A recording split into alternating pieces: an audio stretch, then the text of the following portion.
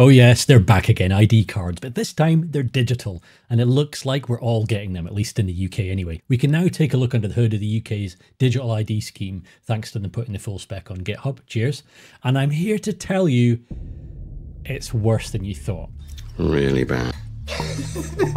Before I start, this isn't about the intentions of the government. You will not be able to work if you do not have digital ID. Or the intentions of a future government. What's he going to do to us? I just want to talk about the architecture, the design decisions, and what we might be stumbling into, whether they meant it or not. Digital IDs can be incredibly useful things. They can protect you, they can be convenient, they can improve our lives, they can help prevent you getting ripped off and make it easier to transact and go about your business. And they could be a means of providing you with real tools to consent over how your data is used, but tucked away in the depths of the design documents are some dreaded words: phone home. Phone. And not in a nice, benevolent 80s alien kind of way. What this means is that every verification made with the digital ID, every transaction that touches it, pings home to a centralized server, right back to the government. And you might be thinking, well, okay, they already know everything. The internet itself, as it currently is the biggest surveillance machine ever created. So they can't get much worse than it is, right? But what we're stumbling into here, whether it's intended or not, is the ability for both surveillance and now control. This isn't about checking in and verifying anymore. This is a giant kill switch, or rather millions of tiny ones that add up to massive impact. And not just over access to government services either. It's a confirm or deny, a yes or a no to any potential transaction that involves your identity. They all phone home.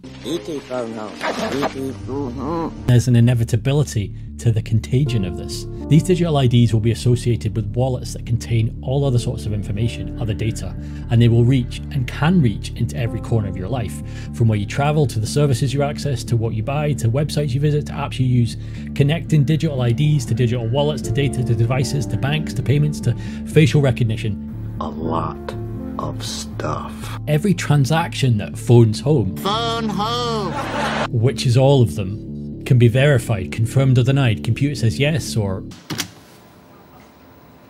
Computer says no. I'm not saying they would. I'm not saying this is the intention, but the door is open thanks to the capabilities that are built into the design. And it's because every verification and it doesn't have to be this way either.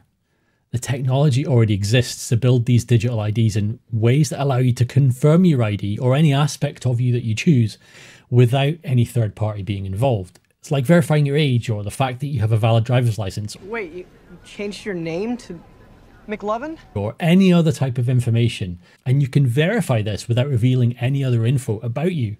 You can do it in a decentralized way, and heck, you can even do it with a digital ID without even being connected to the internet. These technologies are called cryptographic keys, zero-knowledge proofs, decentralized identities, and autonomous networks. And they're already in use around the world for real right now. They're being built into other specs. They're being used by other countries, so we can have our cake and eat it. But what we're stumbling into isn't mechanisms for fraud prevention or communication safety or democratic process. It's inadvertently setting up a path for control and a massive attack surface for malicious actors, for the baddies, for hackers, for anyone hostile. Autonomy, along with many other decentralized privacy-focused builders, we've built the tools that allow us to have all the amazing benefits of digital ID without the dangers of it. This is the way that governments should be building these systems, with consent, and with technology we all have a stake in because we all own it together.